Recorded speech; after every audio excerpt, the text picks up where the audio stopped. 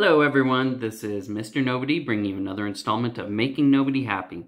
So today I want to talk about responsibilities. In particular, I want to talk about giving up responsibilities and responsibility we should not give up. So I'm a father who's served for many years. I served for many years as the primary caregiver for 2 young children. So how did that happen? I made deliberate choices that sacrificed my earning potential in the formal economy for value and quality of life gains for my entire family at home. Did I earn less? Absolutely. Was it 100% the right choice to make? Without a doubt. Even today, now that my kids are in school, figuring out how to make things work is often a serious challenge. I still work occasionally from bedtime to midnight or 1 a.m. so I can be there to take care of my kids during those precious hours when they're at home. As I wrote this, I wrote this originally by dictation because I was rushing to make deliveries so I could finish and be back in time to pick my kids up from school. So my life went a certain way because of choices that I made. Did I pay a price for those choices? Sure. Did I also gain things from that trade-off? For certain. People aren't simply the products of their environment or social conditions or economic structures. People aren't simply piano keys to be played by some larger forces. We have our own desires and values, and we make our choices based on them. And there are demands and responsibilities and ambitions that we have to prioritize because it really isn't possible to have it all or do it all. We aren't superhuman. We aren't God.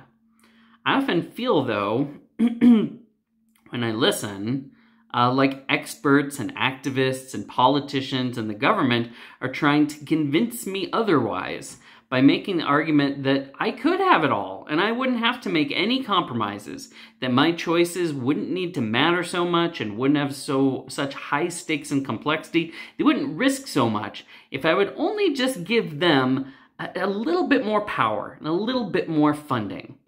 And that's a tempting offer. Who wouldn't find that pitch appealing? Give up a bit more of my responsibility and my productive capacity and autonomy to them, and they will take care of me and relieve my load.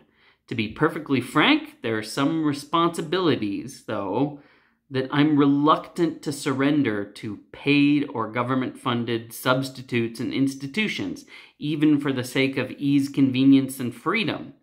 Especially when those solutions compete with, or may even be trying to replace, evolved solutions refined through thousands of generations and millions of years to give individual humans personal agency over the most fundamental responsibilities that human life entails.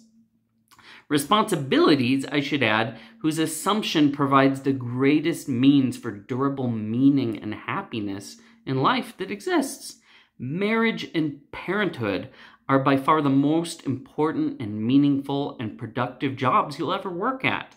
And some of us are sensible enough to know that and make choices based on it. It isn't for everyone, but even if it isn't, it's still the strongest game in town. And it's the most available game in town, too, really. I've read Melinda Gates' book that she wrote recently, trying to solve the problems of the way the world is structured. And it was a good book, but it's essentially a plan to replace both the assets and feelings of marriage and parenthood with government and NGO programs, so everyone can live their best lives and become an engineer or executive like her. And that's the kind of benevolent nightmare that not only won't work, but will fundamentally denigrate humanity, not empower that. Having said that, her motivations are completely understandable. They're wonderful motivations that come from a good place. She has seen the failure of husbands and the consequences for wives and mothers around the world. And she's seen the failure of parents and the consequences for their children. So she wants to put something in place to make up for those failures and ensure that these people are provided for regardless of the lack of human capital and structure in their personal lives. She's an engineer, and so she sees it as just a matter of building the right machine to assist us. More than a safety net, it's a vision for a new structure of human provision in relationships and productivity. A new system designed to solve the problems that marriage and parenthood were originally designed to solve. The problem is, so much of our identity as a species and who we are on the most basic biological and psychological level is so deeply designed around these innate species technologies that it's extremely unclear and unpredictable what would result from deconstructing or replacing them. There's also the problem, as Thomas Sowell has pointed out, he's often pointed out, how unlikely it is that any one person or even a group of people of finite intelligence and wisdom and capability and knowledge will, in the course of mere years, successfully devise a universally applicable solution to a problem that took tens of millions of years and thousands of lifetimes of experimentation and consequences to achieve the solutions that we already possess. Assuming you take a non-religious view of the world, in which case you would look at it and say, well, how do you expect you as a tiny human to just be able to successfully come up with a replacement for what it took God to create? So the implications are the same regardless of which view you take of history and human nature. Human social relationships aren't arbitrary structures that we simply invented and came up with last week that we just remove or replace as we wish. They're adaptive, they're evolved or designed. How they ended up designed isn't the issue. In either case, you end up in the same place. We're designed for these species technologies. They're part of the species itself. We're designed for them on the deepest levels of our being with internal motivations toward them. So trying to design a solution or alternative to the existing pathologies of those systems, which certainly do exist, by removing or replacing them does not respect or acknowledge the fact that they are endemic to our being. They're endemic to our very sanity, happiness, development, and meaning in life.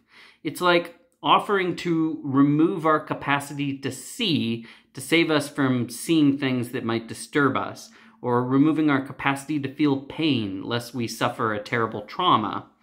It's hubris and delusion, it's anti-human, and it's doomed to fail. This kind of solution might prove even worse than the problems it's actually trying to address. By seeking to abolish them, you're actually trying to abolish something about humanity itself, something intrinsic to our nature. So sex and parenthood and even work weren't made for us. They're not just things we came up with. We are made for them, quite literally. And any philosophy, no matter how well-meaning or how accurately it sees the problems that we face, or how genuinely it desires to address them, that cannot understand them, cannot help them. You cannot provide greater health to someone if you don't deeply understand the nature of the patient that you're treating or the nature of the diseases that afflict them. If you don't really know what health looks like and where it comes from and what drives you towards it. And hardly any of the unconstrained utopianist theorists really do. They take their vision for granted. They think they can just make up something new. They're so busy designing what life should be like, they've never really looked hard enough at what life is. So Melinda wants to design a better world, like a benevolent God. The world that we live in is often a painful and tragic one, and she has a tender, caring heart, and she has the skill and determination to try to do something about it, and that's wonderful. But her philosophy, her medical and moral theory, is flawed. She has the unconstrained utopian vision, as Thomas Sowell would put it. There's a kind of nobility and ambitions and benevolence to her rejection of the tragic or constrained vision of the world. She invites us to imagine what the world could be like.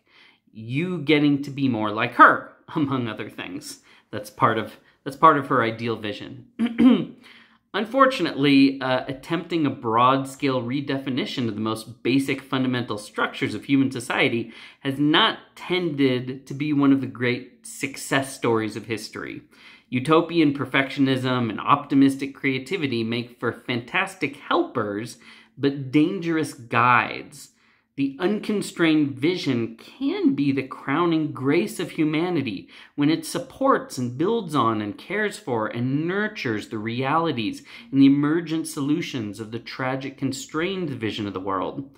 The problem isn't that one vision is right and one is wrong. The problem is when you get them the wrong way round so they don't work as intended. If you put the tragic vision in charge of trying to perfect the world, it might not go anywhere or do anything because it might not see that there is anything that can or should be done.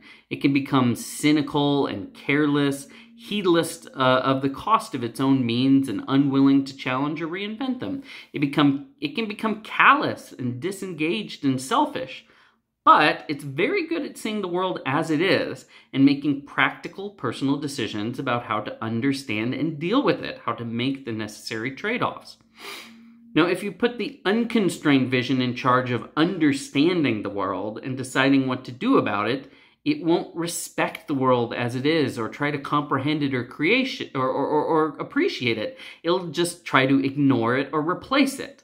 The unconstrained vision will wander too far and do too much, things that never should have been done, in an attempt to remake the world according to its preferences, whatever the cost.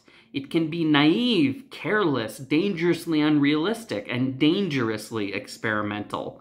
Both visions can become tyrannical, and both can be blind to the cost of their approach and justify it too easily in the service of their vision. So both outlooks have their value. You have to respect the constrained vision, and you have to love the unconstrained vision. But if you can't marry both of those attitudes, you're in dangerous territory, and you'll have a hard time addressing or understanding the world. These outlooks, they're part of the fundamental psychological and social technology that we as humans have been given to understand and address the world and its challenges. And you probably can't be or possess both of them in a single person. At least it's very hard to. That's okay. You don't need to. You don't need to have, you don't have to be everything all the time. That's almost impossible. But you do need to have a relationship to the other vision and have that relationship be in the proper shape. If you're tragic, but you can't love the utopian, you're going to go wrong. If you're a utopian and you can't respect the tragic, you will go wrong too. You'll be missing half of the human vision of the world and half of human capability, and you'll inevitably become imbalanced. And that is all for today. We'll see you next time.